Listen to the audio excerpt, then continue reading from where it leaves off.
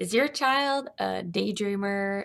Do they have a hard time zoning in, getting things done, staying focused and on task? Well, this video is for you then, because we are going to chat through how to get your child to focus. If you feel like you have a ton of ADD, ADHD moments with your kids, let's chat. So maybe your child does have a diagnosis, maybe they don't. Either way, you're going to appreciate the tips in this video. So let's dive in. If you don't know who I am Jillian. I am a licensed clinical professional counselor.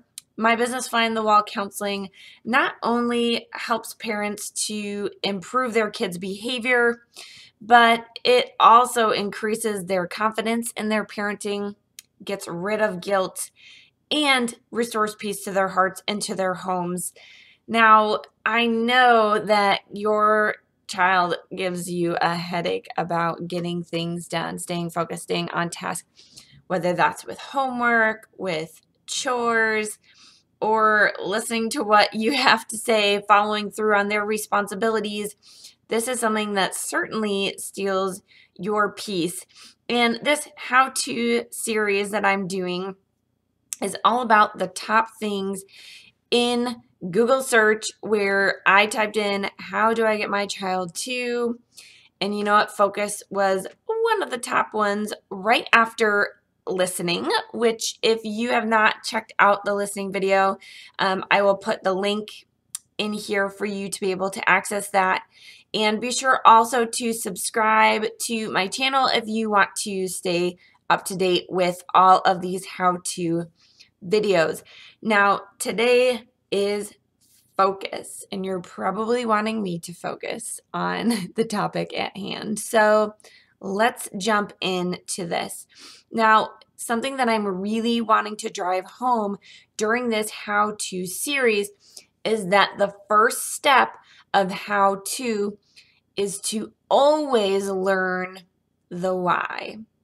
We want to learn the why behind something that's going on so that we know how to properly address it. If you don't know the why, the how-to is just not going to be pertinent or really going to meet your needs in the way that you need it to. So why is your child not focusing? Do they actually have some kind of diagnosis, ADD, ADHD, autism spectrum, something else, anxiety? Is there a diagnosis that could be diverting their attention and making it harder for them to follow through and do the things that they need to do? Here's a funny thing about ADHD or ADD. So attention deficit disorder or attention deficit and hyperactivity disorder. It makes it seem like kids can't pay attention, right? There's a deficit. But really what's going on with this diagnosis is your child's brain is able to process so many things at once. Kids who have ADD or ADHD have incredible minds that can process an unbelievable amount of information, which means that they don't really have a deficit of attention. They have a huge capacity for it. But that attention is diverted to all sorts of little things all over the place. And so their world is a lot more busy than someone without that type of a diagnosis. So they're taking in what's going outside, what's going on downstairs, what's going on in their body, what's going on in the room, what's the lighting, what's the temperature, what are they feeling? They're taking in so much stimulus that it's really hard for them then to pay attention or focus on something very specific. Now, if something really piques their interest or they really love it, they have a large capacity to take a lot in. And so if they're really engrossed in something and enjoy it, they absolutely can pay attention because they have the ability to take in a lot. But when it's something that they're disinterested in, something they really don't want to do, all of a sudden they're taking in so much information from all over that it's really hard for them to zone in and focus. So it's just extremely heightened if they have some kind of a diagnosis.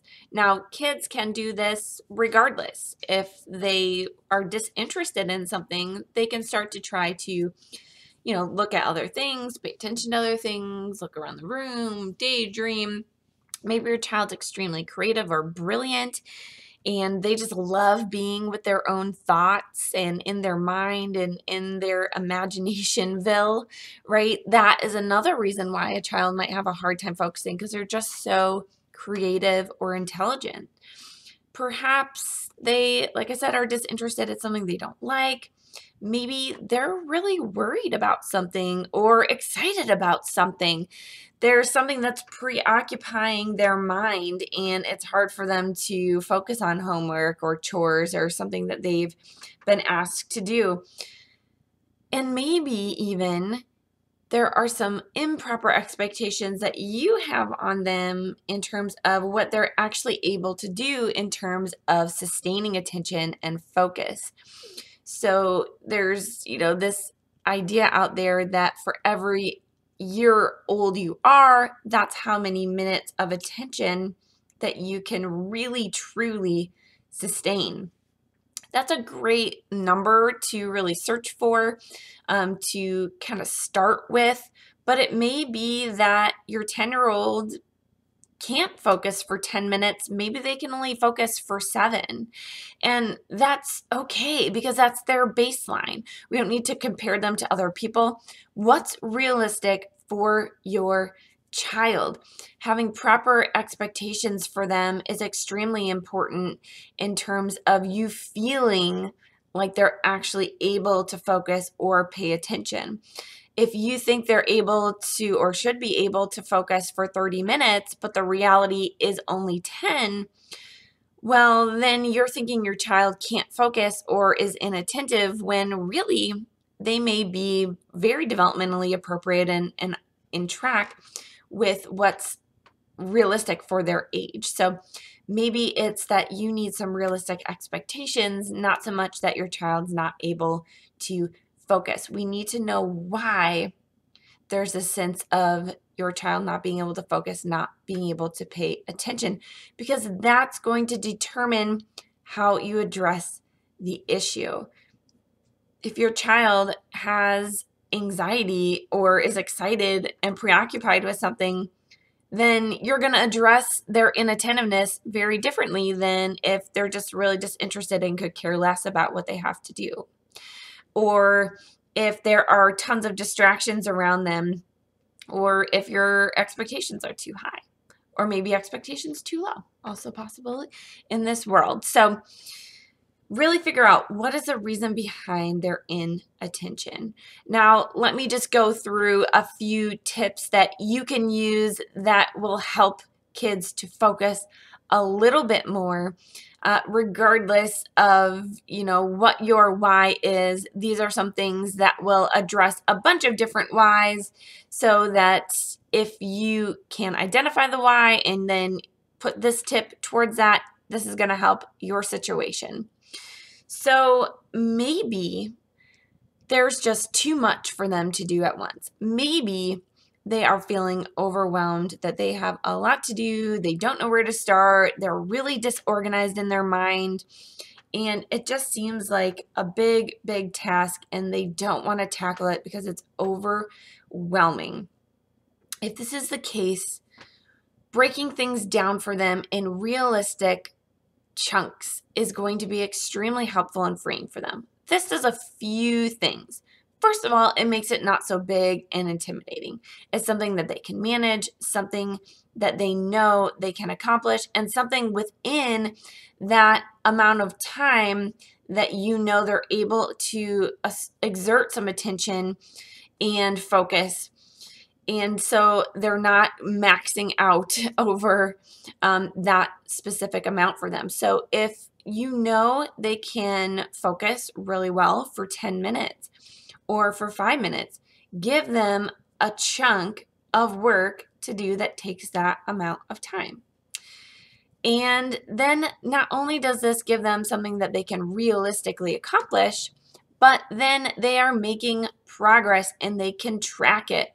They can come to you and let you know that they accomplished something. And then they have that tangible progress. They have that, look, I did something. I was able to complete something. This increases their confidence, gives them a little bit more motivation, and lets them know that they are tackling this big looming project maybe that's on their minds and ahead of them, and that they're able to get through it and to do well. So make sure that you're praising during those chunks being finished and helping them to determine what they can do next. Just telling them, do a little bit and then take a break, or just do what you think you can. That's not going to be enough for them. They need your help, whether they are in first grade or in 11th grade. They need your help and encouragement to be able to break things down for them, to know what's realistic and appropriate for them, and to get that feedback from you that you're proud of them for accomplishing something, and for them to be able to check off something on their to-do list is really encouraging and reassuring for them. So definitely encourage you to chunk things for them. Also, make sure that you are encouraging them to do work during a proper time and in a proper environment. So maybe when your child comes home, they're still buzzing with productivity, so you know that that's the best time for them to get their work done. Or maybe the best time for them to get work done is when there's a lot less going on at home and it's late at night. So them coming home is a great time for them to take a nap. And yes, that could be for a 7-year-old or a 17-year-old. They can come home and take a nap and rejuvenate, get a snack, decompress. Maybe that is something that they need to be able to be more productive later on. If you know they're going to stay up late, if you know that they're going to do better later on, let them take a break, let them recuperate. But if you know that they come home and they knock things out better, let's stay with that and get them on track. So figure out what their best optimal time is and pursue that. And that's something that you might want to ask them about. Give them the option. When do you want to do your homework? That can be freeing for them and make them feel like they have a little bit more power and control in the situation, and not fight so much when they get to choose when they do their homework. So, and then definitely set up the environment for them. Make sure they have a space with few distractions. That might mean that you have to police technology a little bit, or help them to create a space in their room that is going to be appropriate, or somewhere else in your home. Maybe doing their work in their room isn't a good idea because that's where they sleep, and they need to associate their room with sleep and their homework space with homework. If you're asking them to do some kind of a chore and they keep getting distracted, maybe some of those distractions need to be taken away, or maybe they need to be given a certain amount of distraction to help them get things done too. So maybe listening to music is something that helps them to actually concentrate a little bit better when they're doing chores. So allowing them that music can help them to focus a little better and give them positive input in terms of stimulus instead of other stimulus that might distract them otherwise. Also, kids are constantly getting stimulus input. And so it may be that you need to help them to cultivate, practice being in an area where there is no stimuli. This is hard. And I could just sit here and not talk.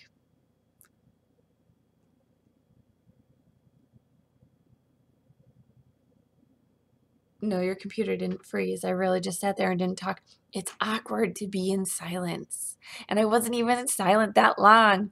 Your child needs to be able to be comfortable in silence. So if they're not able to focus If they feel like they constantly need things to entertain them, maybe they need some time to unplug and to cultivate entertaining themselves and being with their own thoughts and focusing on things that don't have to do with media, that don't have to do with flashy, wonderful, in your face kind of things, right? Maybe you need to help them to really build up their ability to be in an environment with a lack of stimuli so that they're able to, work those brain muscles, if you will, to be able to sustain attention and focus without constant media input. So that is something that could truly be a game changer for your kiddos. Now, another thing is if they are distracted by things going on, if they are excited about things, worried about things, upset about things, just be in touch with what's going on in their world. Make sure that you're having those conversations with your child. And if you have a teenager, I know this can be tough. Sometimes it's tough for boys to share things with parents, right? You may have a really quiet child who doesn't want to answer your questions. Try to cultivate moments with them where they're sharing what's going on in their heart, in their world. Ask good questions. Get rid of yes or no questions. Ask questions that pique their interest. Ask questions that are less intimidating for them. Get them to talk about things they're interested in. It doesn't necessarily have to be exactly about, hey, so how are things going between you and your friends? Or what kind of things are you worried about these days?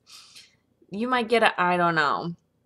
But if you ask them something they're interested in, you're going to get them in the practice of sharing things with you. And so some of those other things might come out in time if you just practice being in touch with their world and letting them know you care about their life, what they're interested in, and then you will be more connected to them and be able to help them through maybe some of those things that are distracting them and get some of those things off their chest before they go back to whatever it is they're supposed to be doing.